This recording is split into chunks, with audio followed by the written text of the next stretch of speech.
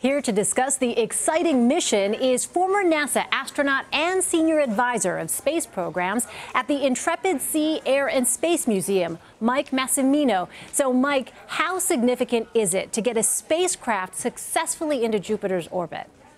It's really significant for a number of reasons. This thing launched 5 years ago, the spaceship did.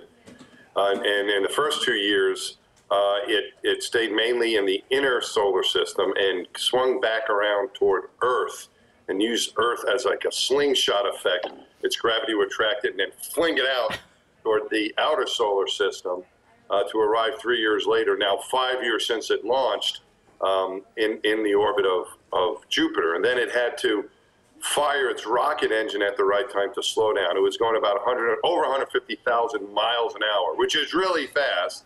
I can't comprehend that. Yeah. That would be orbiting the Earth in like 9 minutes going that fast. It had to slow down a little bit, just enough to be captured by Jupiter's orbit. And now that all this amazing engineering is completed, it's time to see what kind of science results we can get from the spaceship. So I guess the question a lot of people are asking, though, why Jupiter, and why at this point are they deciding to do this? Well, at this point, we were able to do it is one thing. For example, photovoltaic technology with solar arrays.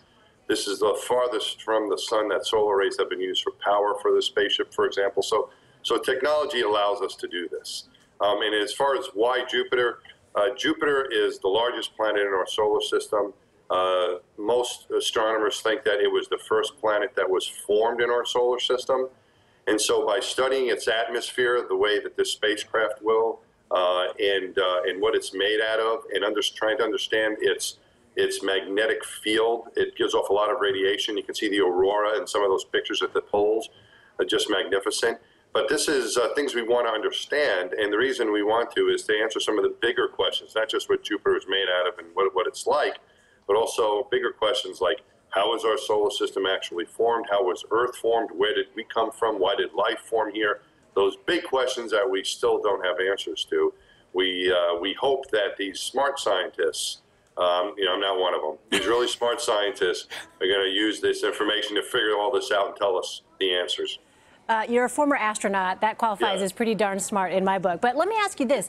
As extreme an environment as Jupiter is, what do you think the chances are that this spacecraft is actually going to be able to survive? I mean, the gravitational pull, the radiation, all of the stuff that makes it such an extreme environment.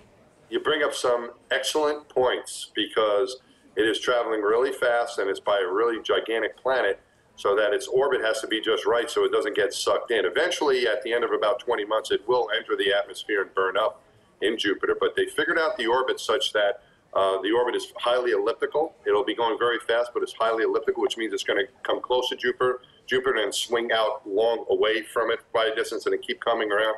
So it'll do this over 30 times, in about over 30 orbits over the next 18 to 20 months.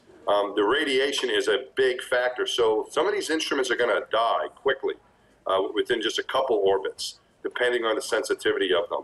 And then the instruments are shielded from that radiation, but eventually the radiation, as you say, will be too much for them and will overtake them. So they're hoping to get about 18 to 20 months of science from this, and then everything will be dead and it'll enter the atmosphere and burn up. Well, it's fascinating to watch. Thank you so much, Mike Massimino. Appreciate your insight. My pleasure. Thanks for having me.